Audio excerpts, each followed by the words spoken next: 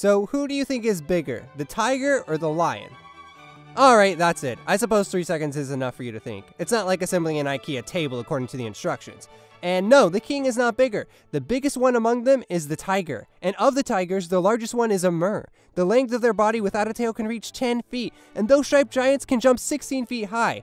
So if one day you find yourself on the second floor and decide to tease this cat, then you are fucked, as it will easily jump up to you.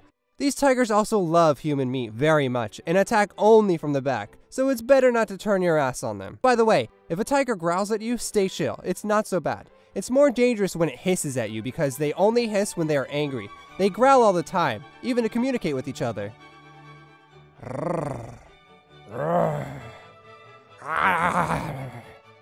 Well, as for the stripes, they don't only have it on their fur, but also on their skin. And if you shave a tiger, the new fur will grow with the same color as it was before.